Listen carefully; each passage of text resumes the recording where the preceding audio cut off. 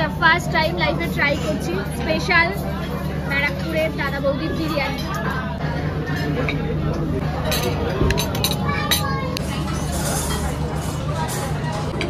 চলো আমি খাই।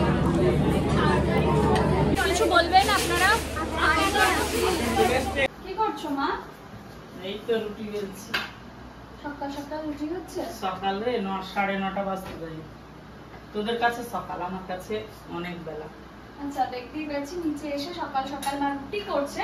তার আগে ব্লগটা স্টার্ট করে নি। হ্যালো গাইস, আমি Roshna, welcome back to my channel. কেমন আছো সবাই? আশা করছি সবাই অনেক ভালো আছো, সুস্থ আছো, আনন্দ আছো, অনেক এক্সাইটেড আছো গাইস। আচ্ছা মা, আজকে আমরা একটু বেরোবো। কোথায়? ব্যারাকপুরে যাব। কেন? ব্যারাকপুরে সবচেয়ে ফেমাস কি? কি? বিরিয়ানি। তা আবার দাদা বৌদি। দাদা বৌদির বিরিয়ানি খেতে। আমাকে টাকা দে, আমি করে দিচ্ছি দাদা বৌদির বিরিয়ানি। হ্যাঁ, দাদা বৌদির বিরিয়ানি থেকে তুমি ভালো বিরিয়ানি, তোমার বিরিয়ানি ছাড়া কারোর তুলনা হয় না। একটা প্যাকেটে, সাদা প্যাকেটে খাম করে দাদা মা বিরিয়ানি লিখে দিই। এটা কিন্তু আইডিয়াটা ভালো। হ্যাঁ, মা বিরিয়ানি। হ্যাঁ, সবাই খুঁজবে মা বিরিয়ানি কোথায়, মা বিরিয়ানি কোথায়। আমাদের বাড়িতে চলে আসবে। আচ্ছা যাই হোক, বলো আমরা আজকে বেরোবো। মা বিরিয়ানি পরে এসে খাবো। আজকে দাদা বৌদির বিরিয়ানি খেয়ে আসি। মা কি করবে? হ্যাঁ, মা কি করবে? বেরোবো। আর কি বলবো তোদের? এটা কিন্তু সত্যি, আমি ছোটবেলা থেকে যেখানে বেরিয়েছি, যাই করেছি, আগে থেকে কিন্তু আমার মায়ের পারমিশন নিতে হয়নি। আমি এসে বলি মা আমি বেরোচ্ছি, অমুকের সাথে অমুক জায়গায় যাচ্ছি, ব্যাস ঠিক আছে। মেয়েরা যদি ভালো হয় তাহলে কেন বাধা দেবো? আমি তো জানি আমার মেয়েরা ভালো। সে আগে থেকে পারমিশন নিতে হয়, এই কথা আমাকে করতে হয় না কখনো। সত্যি আমার মেয়েরা ভালো বলে আমি কোনোদিন এ করি না। বিশ্বাস করি, আমি অনেক বিশ্বাস করি। কেউ যদি এসে বলে, বিশ্বাসটা করাটা বড় কথা, বিশ্বাস রাখাটা হচ্ছে বেশি বড় কথা, তাই না? বাবার বিশ্বাসটা রাখতে হবে, তবে না তারা বিশ্বাস করবে। চা ছাড়া তো দিনটা শুরুই হয় না। আর এই হচ্ছে আমার আজকের ব্রেকফাস্ট। ঘুম থেকে উঠেই নিচে চলে গিয়েছিলাম বলে বিছানাটা গোছানো হয়নি, জানো তো। আর একটু উপরে এসে ঘুমিয়েও পড়েছিলাম। তাড়াতাড়ি করে বোন এখন এসছে ড্রেস নিতে, এসে দেখছি যে আমি শুয়ে পড়েছি আবার। তো চলো বিছানাটা গুছিয়ে রেডি হয়ে একেবারে বেরিয়ে দেখা হচ্ছে।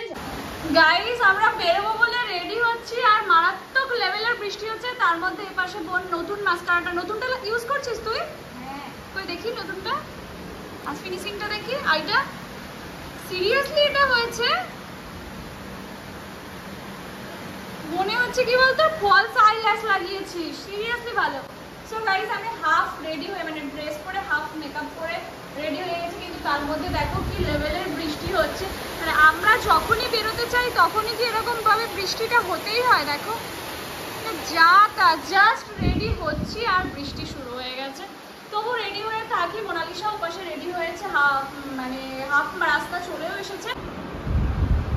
মা আসছি। দেখে সাবধানে। বন্ধু আমার টোটো নিয়ে দাঁড়িয়ে রয়েছে। আজকে এত বৃষ্টি হচ্ছিল, আমি ভাবলাম যে আজকে হয়তো আগের দিনের মতো বেরোনো হবে না, বাড়িতেই আড্ডা দেওয়া হবে, বাড়িতেই পার্টি হতো। উঠে পড়েছি আমরা বাসে আর নেমে গেলাম অটো স্ট্যান্ডের সামনে। এখন অটো করে যাব। ডানলপে নেমেই ফার্স্ট টাইম আমি ডানলপ থেকে কোথাও যাচ্ছি। হ্যাঁ, ডানলপে নেমে প্রচুর অটো পাওয়া যায়, বাস যায় ব্যারাকপুরে। তো আমরা অটোটাকেই প্রেফার করলাম। তো এখান থেকে যাব। চলো, কোথায় যাবো? দাদা বৌদির বিরিয়ানি।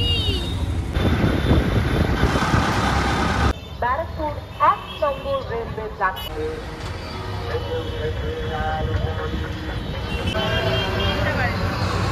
চলে এসেছি আমরা ফাইনালি দাদা বৌদির বিরিয়ানিতে। ব্যারাকপুর ফেমাস দাদা বৌদির বিরিয়ানি অনেক শুনেছিলাম। মোটামুটি এরকম 10-12 শেষ লাইফস্টাইল আর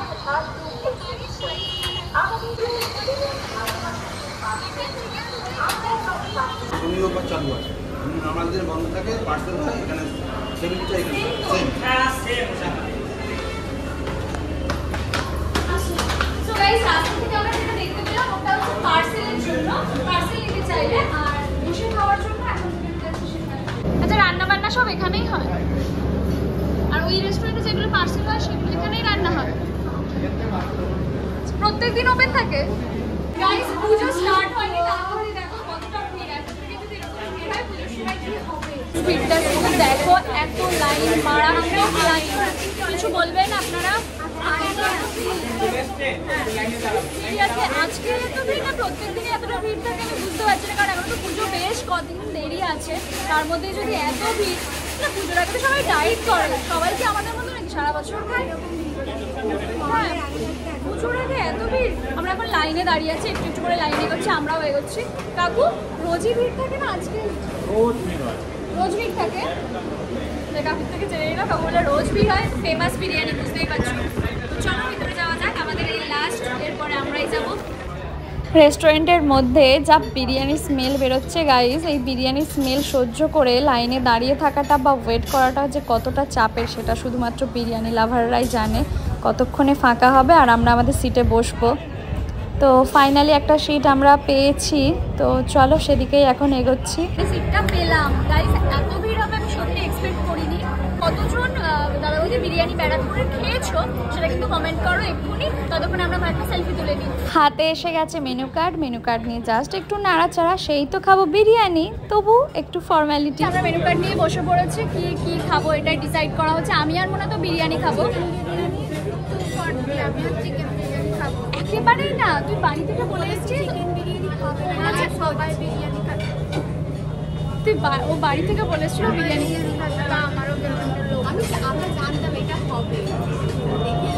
এত চারপাশে বিরিয়ানির স্মেল, এত বিরিয়ানির পপুলারিটি দেখে বোনের কন্ট্রোল করতে পারলো না, কিন্তু বাড়ি থেকে বলেছিল বিরিয়ানি খাবে না, শুধু একটা লস্যি খাবে।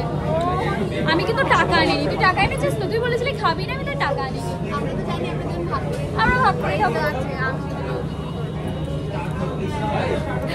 চলো অর্ডারটা করে ফেলি। ফোন বিক্রি করে, হ্যাঁ একটা আইফোন বিক্রি করলে 2-5 দিনের, দাদা বৌদি হ্যাঁ 2-5 মাসের হয়ে যাবে, দিনের না মাসের হয়ে যাবে।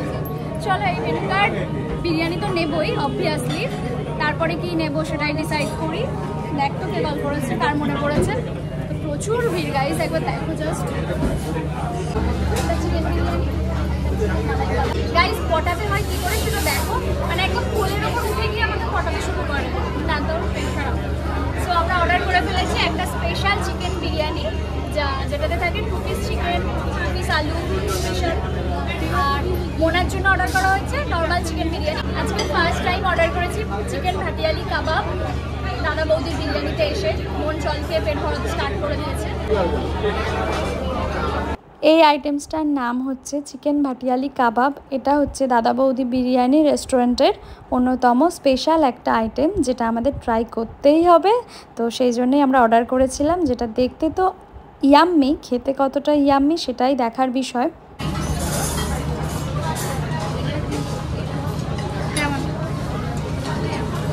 ভালো, চলো আমি খাই।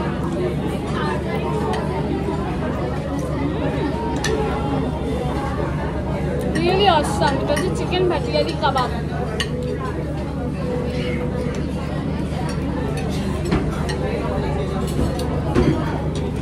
হালকা একটু স্পাইসি, ঝাল ঝাল, টক টক।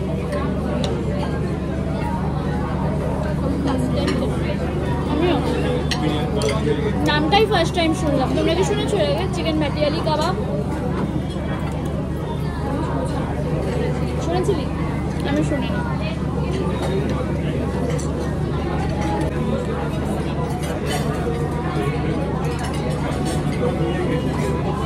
এটুক তো না দিলে আবার নজর লাগাবো।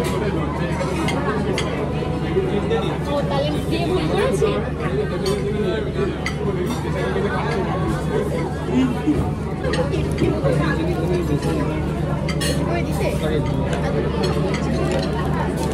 খালি প্লেট নিয়ে আমরা বসে রয়েছি।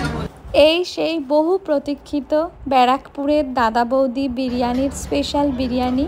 আমরা অর্ডার করেছি চিকেন স্পেশাল বিরিয়ানি, আর মোনা অর্ডার করেছে চিকেন নর্মাল বিরিয়ানিটা। আমাদেরটার প্রাইস হচ্ছে 400 রুপিস, যেহেতু আমি আর বোন খাবো, আর ওটার প্রাইস 260 or 280 সামথিং। তো ভীষণ ইয়াম্মি তো দেখতে, এবার খেতে কীরকম হয় সেটাই হচ্ছে দেখার বিষয়। আহা, আর লোভ আমার কন্ট্রোল হচ্ছে না, এত বছর ধরে যার নাম শুনেছি তাকে আজকে ফার্স্ট টাইম ট্রাই করব। প্রথমেই আমি যেটা দেখতে পাচ্ছি, আলুটা তো গোটা না, আলুটা ভেঙে কোথায় চলে গেছে আমি বুঝতে পারছি না। এইটুকু একটা আলু পড়ে রয়েছে, আর চিকেনের সাইজটা তো অনেকটা, এটা নিয়ে কথা হবে না, কারণ বোনের আর আমার হচ্ছে স্পেশাল বিরিয়ানি। মোনা একা একটা নিয়েছে, ওটাতেও 2টো চিকেন রয়েছে, আর মনের চিকেনটাও আমি দেখাচ্ছি, এটাও বেশ অনেকটা সাইজের, ভীষণ বড় দেখাতে পাচ্ছি না। আর চিকেনের পরিমাণটা কিন্তু অনেকটা, কিন্তু আলু কোথায় গেল আমি সেটা বুঝতে পারছি না। আলু নেই। ভালো হয়েছে, এটা আমার মা হলে ভীষণ খুশি হতো। মাংসটা অনেক সফট। আচ্ছা, ফার্স্ট টাইম লাইফে ট্রাই করছি স্পেশাল ব্যারাকপুরের দাদা বৌদির বিরিয়ানি। আর লাগবে না, হয়ে গেছে। চলো ফার্স্ট টাইম ট্রাই করছি কিরকম খেতে।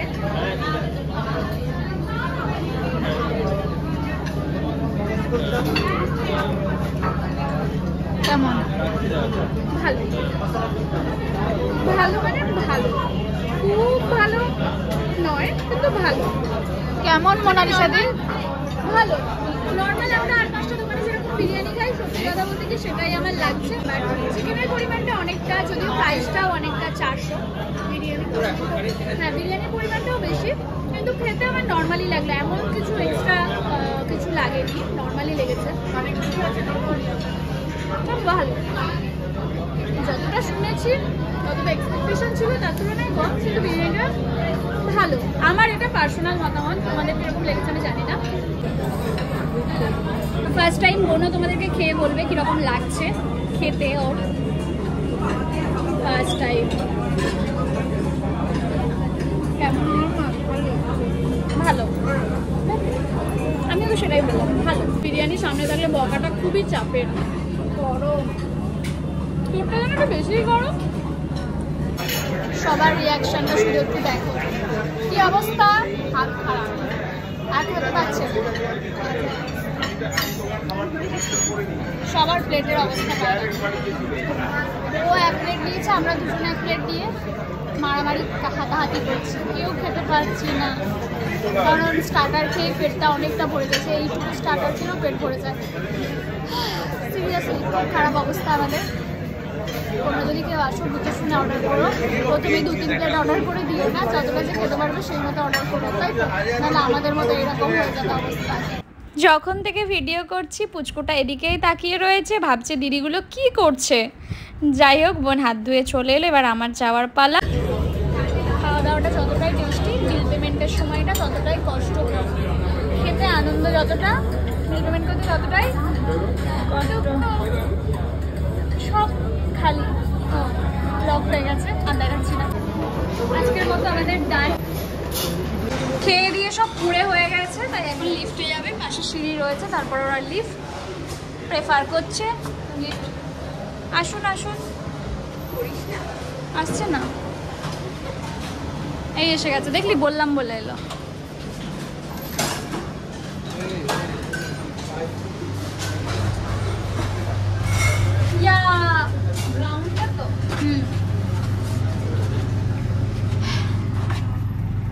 কেমন লাগলো বল সবার? এখন লিফট, ফাঁকা জায়গা, বলতে পারিস যা খুশি। খাওয়া দাওয়ার মানে ঠিকঠাকই লেগেছে, কিন্তু নর্মাল তো। হ্যাঁ, এমন কোয়ান্টিটিটা বেশি। হ্যাঁ, তো আমরা সবাই বেশি নিয়েছি তাকাও। বলে তাই। চলো আমাদের ফটো সেশন। আমার ফেস গার্ড হয়ে যাচ্ছে। এসে গেছি, এটাই তো গ্রাউন্ড। চলো, স্টেশনের পাশেই রয়েছে অটো স্ট্যান্ড। ডানলপ। হালকা বৃষ্টি হচ্ছে, যদিও খাওয়া দাওয়া মানে আসার সময় বৃষ্টি দেখি আমাদের ভয় দেখালো, তবু আমরা এলাম। আবার বেরোনোর সময় দেখছি বৃষ্টি, আমাদের আটকাতে পারিনি। রোদও আছে, বৃষ্টি হচ্ছে। চলো। আচ্ছা, পুরো ফাঁকা মোটামুটি বাস। বোন তো বাসের অটোর মধ্যে ঘুমিয়ে পড়েছিল। প্রায় 30 মিনিটস মতো লাগলো আমাদের দাদা বৌদি মানে ব্যারাকপুর থেকে ডানলাম, ও পুরোটা ঘুমিয়ে এসছে।